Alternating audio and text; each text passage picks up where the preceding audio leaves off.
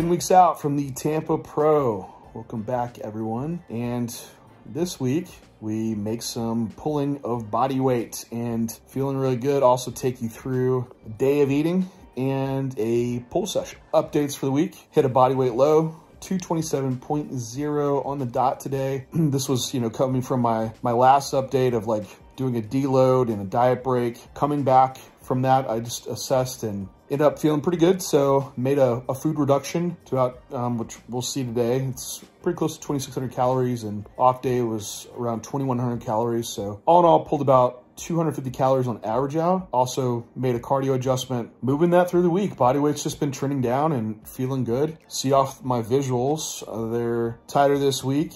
Have still like good fullness and roundness. Training's been going well too. So ticking off all the boxes. Visually, I'm seeing a little bit more out of my back shot, my glutes, and what I'm really seeing is more in the front shot too. Like quads keep getting more detailed. Also, not as just kind of inflamed from doing cardio. Overall, like, it's been a productive week. Some adjustments made on the stack design, PD, stack design as well. Around this like 10-week out mark, need to start making considerations around water versus fat. And that's when there was reductions of testosterone and additions to replace that with non-aromatizing compounds to offset some of the water that could be driven around that. Even when you are using like an ARB and offsetting estrogen with non-aromatizing androgens, even with all that, there's so much input that it could be present. And so around this point, it can be more noticeable than it is in the off season. So you want to have an accurate assessment as you get into these later stages of prep. And that's when we should make these changes around stack design. Because if you make an adjustment now, especially if you're using some type of ester like ananthate or cypionate, that's going to take 4 to 5 weeks to reach a stable serum level. So then you're now 5 weeks out. If you're making your adjustments at 5 weeks out, that won't be seen till you're like 2 weeks out, 1 week out. Making those adjustments now. And that's one thing I have noticed in myself, is that as I get leaner, I start noticing more of water related issues. Not that it's problematic, but it just blurs the assessment, and that's what you don't want on prep. So one way to address it is adjusting the stack design. So anyway, we'll jump into the rest of the day, follow some meals along and a pull session and go from there. So meal one, we have 250 grams of egg white, 50 grams of spinach, and there is 50 grams of asparagus in there as well, using also Cholula honey sweet habanero in there. Then I've shifted to doing, this is oat flour, or just oat powder, 40 grams with some baking powder. It turns into like, looks like mashed potatoes almost. I haven't mixed it in fully. 35 grams of blueberries, and then 15 grams of animal whey, and that cinnamon bun. So mix that all up and creates pretty voluminous for just being 40 grams of oats. Then I do have an extreme wellness fiber tortilla with some sugar-free peach jam on it. So this all has shifted this meal to be pretty relatively high in fiber, great for lowering appetite. So for the diet adjustments that I did make, primarily just lowered carbohydrates. So pulled about 50 grams of carbs off my train days and off days. So today's train day, it's 2,675 calories, 300 grams of protein, 260 grams of carbs, 48 grams of fat. Now this is counting macros and everything. So everything's weighed, everything is accounted for within this.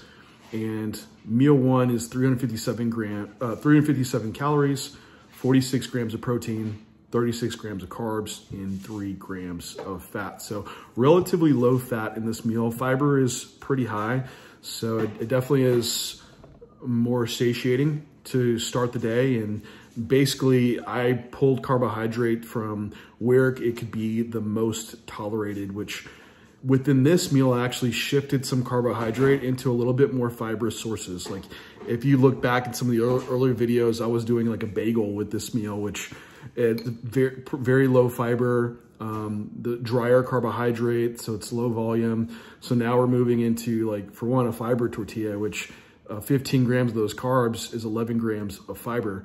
Some would argue don't count the fiber calories, but they still are contributory. So there is a shift not only in lower carbohydrate, but also into fiber sources of those carbohydrates. For one, keep digestion working well, also manage hunger better, but also those fiber calories, they won't be metabolized the same. So there's a little bit greater of a shift than the actual 50-gram carb drop because some fiber increased within that. So this was a meal one setup, and we'll go throughout the day and just keep showing the different changes and hunger management strategies that making for this diet. So after meal one, I get to work and sit at the workstation here, which you can see my current setup for what I look out into my office, and got a few projects coming on. I'll give you some sneak peeks of behind the scenes of J3U. So currently working on, and I don't know if you can see this, is why am I retaining water? And so one thing that's in the nutrition section for J3U, or I should say what's not, is a hydration and electrolyte lecture. So this is going to cover resolving issues around fluid balance and why things happen, managing sodium, potassium, also like fully all the other electrolytes, covering magnesium, chloride, and getting into vitamins and minerals too. So we don't have those. So I am going through and redoing some lectures. I've also fully reshot module 1, so it's going to have more focus around the coaching process. So like doing client check-ins, improving athlete communication, what you do. So if you have level 1, you're going to get access to that. If you don't have level 1, you're in for a treat. Also, bigger sneak peek is, if you can see this, is level 2. Level 2 will be coming. Luke and I are working on this. This will be for one, kind of business focused around J3U, also like for creative content, marketing, building the business side of online coaching. Then the next step from J3U level 1, which is kind of a theoretical with some practical, is actually getting into case study work. So I am logging client case studies, and what you'll have is assignment to clients and follow along the way and make decisions and have to answer questions and make the calls for these clients and take them to stage, take them through off season. So it'll be a direct look at the coaching process and making sure that you know what you're doing in level 2, which from there you'll receive an actual certification with credentialized that you can put behind your name. So a little sneak peek of things to come, the background of what I'm working on. Okay, so about to go walking before meal 2, which is the pre-workout meal, but do some chicken cooking. This is my go-to method for cooking chicken. Use Instapot, 385 for 18 minutes, and we have butterfly chicken breast, and the seasoning of choice is McCormick Smokehouse Maple, and that's all I do for my chicken. And have that cooking, go walk, and go over meal 2. So cardio change since coming off the deload diet break, which I feel great now, is the cardio itself. I'm not doing cardio, and this has happened in the past preps where that shorter time duration and higher efforts, man, it really starts digging into my, for one, localized leg fatigue. Legs just feel like concrete, heavy all day, and also just mentally having to like start digging harder to get heart rate up. And I have the time availability to do long duration, low intensity cardio for the same calorie expenditure. So that's why my step count is now between 15 to 16,000 steps a day instead of being where it was at for 10,000 steps. So basically for that 25 minutes on the spin bike, which was burning, you can calculate this stuff, it was burning pretty close to 260, 250 calories. I'll burn that walking a little bit over 2 miles, which is about 4,500 steps. So I just rounded it to 5,000 steps, push it up a little bit more. So 15,000 steps a day. Easy doable. My legs feel great. They're light, just walking. So basically in bodybuilding, we are looking to create the energy deficit through the least fatiguing means possible that doesn't interfere with resistance training. That is the goal. So you don't have to necessarily do cardio. I think having a few days in is great, but the later stages of prep, it's okay to shift it more towards steps for the end outcome of what you're trying to do. Now, for off season, being enhanced, highly recommend cardio the whole time. Absolutely. But that's one shift that has happened this past week that's been very beneficial. Other thing that I've adopted is, I know I won't even say it because I know in the UK, in Australia, they hate what we call these in America. I think they call them bum packs there, or maybe an ass pack, a booty pack. I don't know. But if you wear it in the front, what do you call it? Bulge pack? I don't know, but it's extremely convenient. I always thought, oh, those look so stupid. But man, now that I have one, it's the best thing ever. Cause I go walking, my phone in my pocket, and like it's swinging around. And so now I have like everything like quickly accessible on hand. Adopt the bum or bulge pack, give it a try. Okay, meal number 2. So this is my pre-workout meal. Eat this, then drive about 30 minutes to the gym. So this is 70 grams of actual oats, not oat flour, and 50 grams of animal whey. Again, cinnamon bun is the go-to.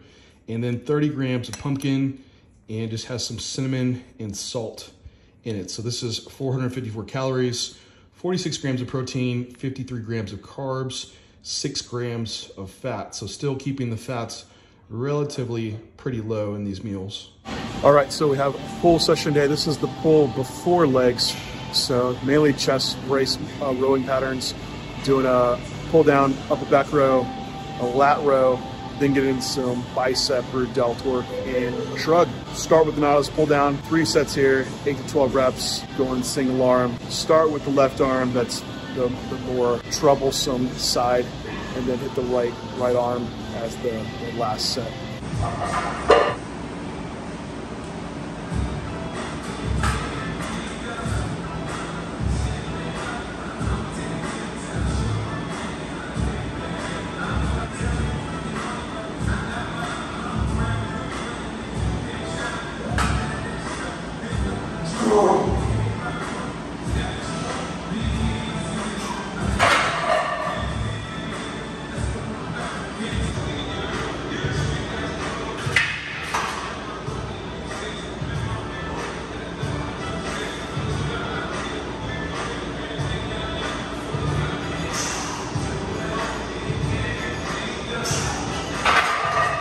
So moving on to the prime extreme row for upper back movement, still doing 3 sets on these. And how I build up on these is just, first set's like 5 reps, add a couple plates, then just doubles down to my last set before I hit my work set is a single.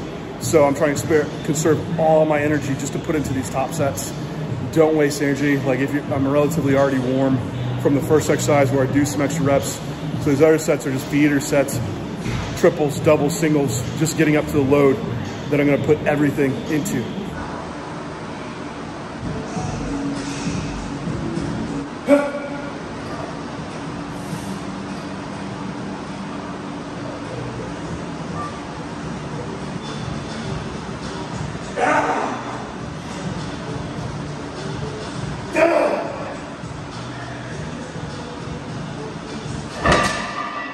Ooh, all right.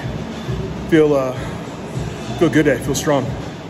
So doing 3 sets on these movements, my preference, and really we're talking, if you're within the hypertrophy rep range, you're in training at that high effort level, like we're taking these sets there, you know, but with that being said, the reps are relatively not as important. And whether you want to say you're working a rep range of 8 to 12, do a set of 12 first, then let the reps drop, or start with a set of 8 and then decrease load to stay up in the rep range. And that's my preference. I like to hit the top set, something heavier, and then let the load drop and stay up in the higher rep range towards the back, the later sets. Not quite a right or wrong way to do it. I think it's more exercise based. Some stuff feels better doing a high rep set first. Also, you might have days where you feel a little bit more beat up. You'll start with a higher rep set. So it's more of a tool, how you want to use these, but for the majority part, you need to be consistent. So you can gauge this across session to session and make sure your logbook is a diagnostic tool. And you can see if you're training with appropriate volume and recovering and making progressions.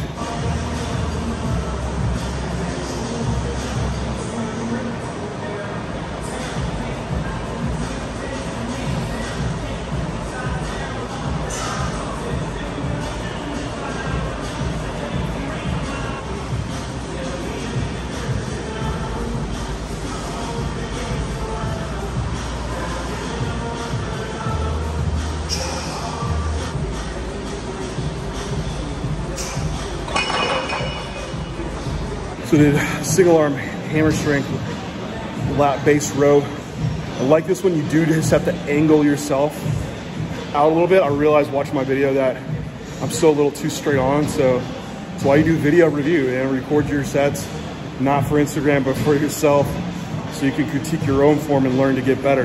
That's why we're recording all this stuff. That's why I carry around a tripod. It's for you, so don't worry about how you look filming your own sets. Just do your thing to make sure you're achieving your own goals here. Moving on to rear delt, then bicep, then shrug, then back to a bicep. So alternate like that so we can give some relief to some of the trap before hitting shrugs. And then also for same with biceps, do a bicep, do another exercise, let the biceps recover a bit, then you can hit your next bicep from there. Order based on need from there too.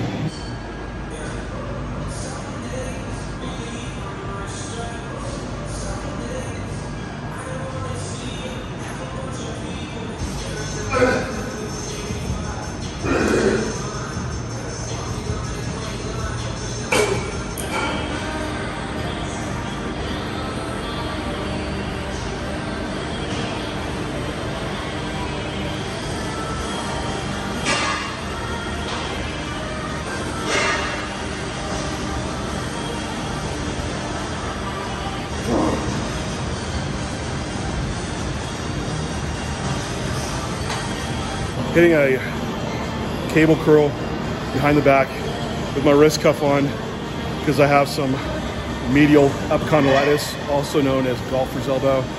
It's actually getting better. The curls were really bothering it. Also just all the rowing too. So like cueing wrist extension as you're rowing instead of like trying to always arm wrestle the row movements. Also just have to get some relief from my wrist flexors and not use them basically. So the wrist cuff works excellent to do so. Doing 3 sets on this cable curl, that 2 sets of hammer curls as well.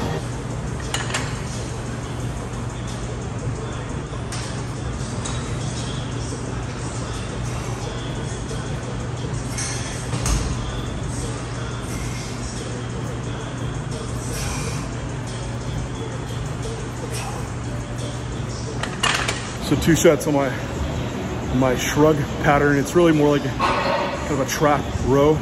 So I stay in a little bit of thoracic flexion with a little bit of hip hinge going on. You can just really get a little bit more protraction at the bottom.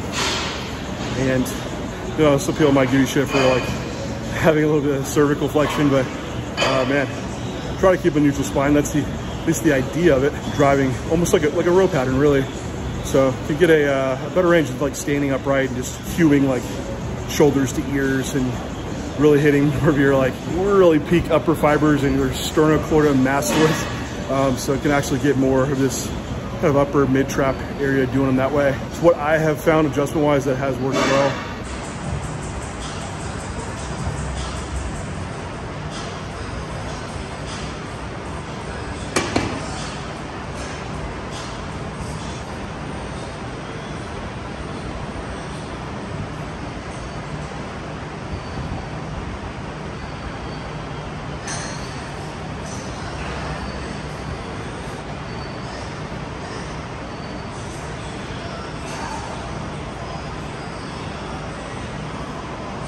Right, so on the hammer curls, I do them on an inclined bench so I can adjust how much let off I get on these. And for a hammer curl, I want loading more lengthened and let off towards the top so I can accomplish that pretty close with that angle against my second bicep, call it my bicep exercise.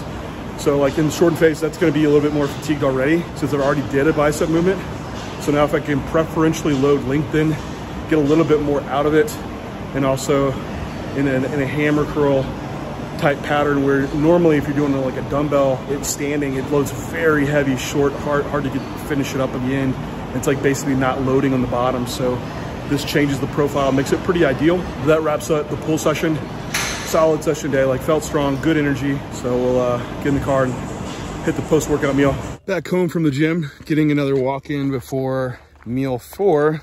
If you wonder how I get in 15,000 steps per day, which I basically work at the computer otherwise, which if I didn't intentionally go walking, I'd we get around 3,000, maybe 4,000 steps a day. So my routine is first thing morning, I do fast for a bit, and then for my morning walk, I'll go and I will roughly get in from my morning walk and moving around about 6,000 steps. Then before that meal too, I'll take a 15 to 20 minute walk, and every 10 minutes of walking is about 1,000 steps, just so you know, depending on your pace, of course. So that'll get me up to around 10,000 steps, 9,000 steps-ish, something like that. In the gym, I'll walk around between sets, nothing vigorous, just some light pacing.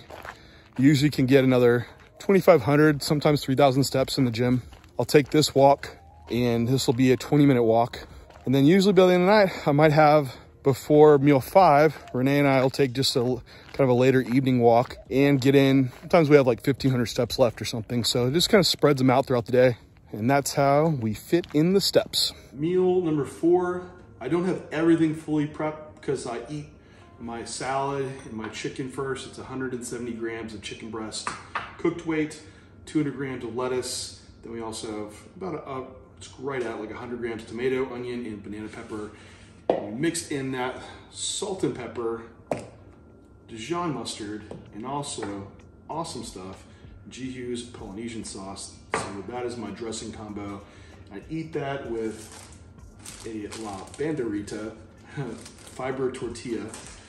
And then I come back to the kitchen, and then I grab my 200 grams of strawberries, and then I'll also have 3 rice cakes and 15 grams of peanut butter, and eat those, and usually have some hot tea with that too. So this is when hunger is usually getting the highest. And so this is actually one of my higher calorie meals.